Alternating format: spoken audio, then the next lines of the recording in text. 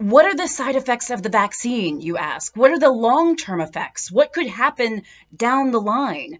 You guys ask me this question all the time. And sometimes when you comment on my posts and you say, look, I'm not getting the vaccine, I haven't gotten the vaccine, I'm concerned about long-term effects, just know that if that's you, you're not alone. A lot of you have cited that as being your main concern with the COVID vaccine is you don't know what the long-term effects are. So we're talking about those today. I'm going to tell you what the long-term effects may be, what they're not, what we know, what we don't know. Guys, I'm Dr. Jen Caudle. I'm a practicing family physician and on-air health expert and video creator. Let's jump right in. First of all, I want to thank Children's Hospital of Philadelphia, who has an awesome website with a lot of great vaccine information, who's helped me organize my thoughts about this. So CHOP, thank you so much. So let's first start with, I think, the most important thing you need to know hands down about this topic. If there are long-term effects that happen after a vaccine, they typically happen within 2 months of the vaccine being administered. That's the first and most important thing you need to know, is that if there are going to be any effects at all, if there are going to be delayed effects, immediate effects, or whatever the case may be, those effects typically happen within 2 months of the vaccine being administered. Guys, first of all, that is really, really, really good news. There's a few other things you should know about this, is that throughout history, there have been, I say, probably 5 or so vaccines that the Children's Hospital of Philadelphia and other sites, websites and organizations cite that we have experienced and we have learned that there can be delayed effects from. But in those instances, those 5 vaccines or so, those effects have occurred within 2 months of the vaccine administration. Okay, so this is excellent. I'm hoping this, like right away, sort of eases your fears, because the COVID vaccine has been out for way longer than 2 months. We know that millions of people throughout the world have gotten the vaccine and have had the vaccine for over 2 months, including myself. I got my vaccines, first one in December of 2020, the second in January of 2021. I am now, 6, 7 months out from my vaccines. We know, once again, if there are going to be side effects, they will happen within the first 2 months of vaccination.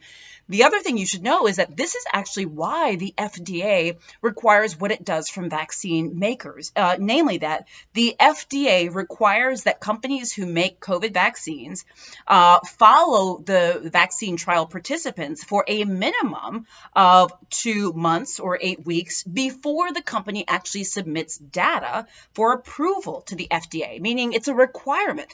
And why did they pick 8 weeks or 2 months? It's because we know that if there are going to be side effects, they typically happen within the first 2 months of vaccination.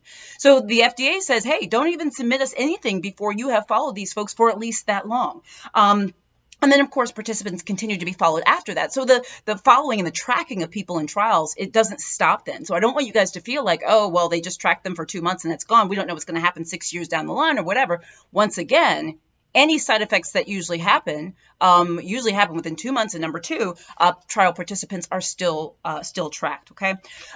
So this is the thing. I can't promise anything because, well, who can promise anything in medicine and science? No, we never say never, and we never say always, right? You've probably never heard me say that. At least I hope you haven't, because I can't, right? Can't promise you anything because science is science and the world changes, and that's life, right? But the evidence is super, super, super, super, super strong that the vaccines will not cause long-term effects other than what we might have seen already, or effects that occur within the first 2 months of getting the vaccine. Guys, I am hoping that this is helpful. And let me tell you something else I think you need to know, by the way, is while evidence suggests that there are no long-term effects or will not be any long-term effects aside from what we have already seen, effects that have been seen within 2 months of people getting the vaccine, blah, blah, blah, blah, blah, although we never say never, right?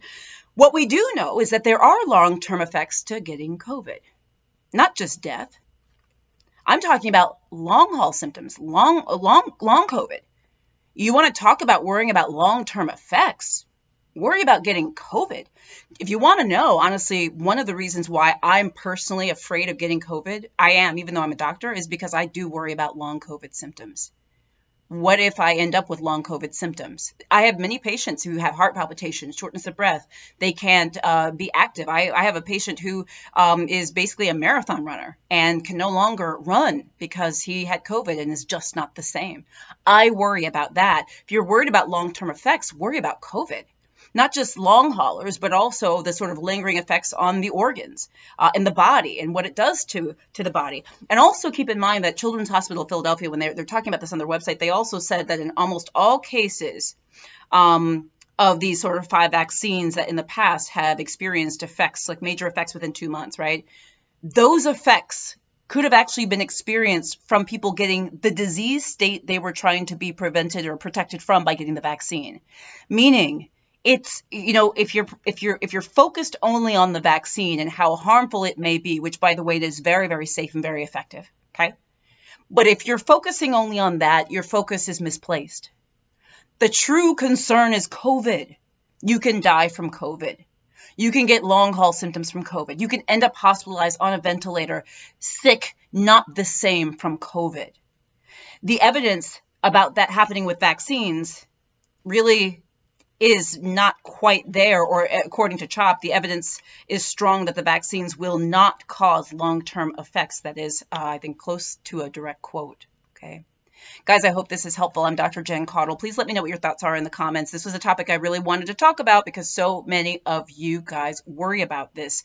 Guys, I'm Dr. Jen Caudle. Thank you so much for watching this video. I really hope it was helpful. I know it's a lot of stuff, but there are a lot of questions going around, and especially with Delta variant, we cannot be careful enough. We know that Delta variant is affecting and infecting people who are unvaccinated at record rates. So getting vaccinated is literally the key here. Guys, I'm, again, Dr. Jen. I'm a practicing family physician. If you've not subscribed to my channel and clicked the little bell for updates, I really do invite you to do so. I do daily health videos, and I also have a group on Facebook called I Got the COVID Vaccine. I have that group really to try to help people with the vaccine, to help answer questions, to help support you and encourage you when you actually get the vaccine, to high five you. Remember that, guys, we are really all in this together. And what I don't want is I don't want you to be afraid of the vaccine. What's really to be afraid of is COVID itself, because of so many of the long-term effects that can literally happen with COVID. Guys, again, I hope this is helpful. Let me know what you think in the comments. I know you will. I know you always do. I am Dr. Jen. I can't wait to come back to see you very soon with more videos. Guys, I'll be back soon.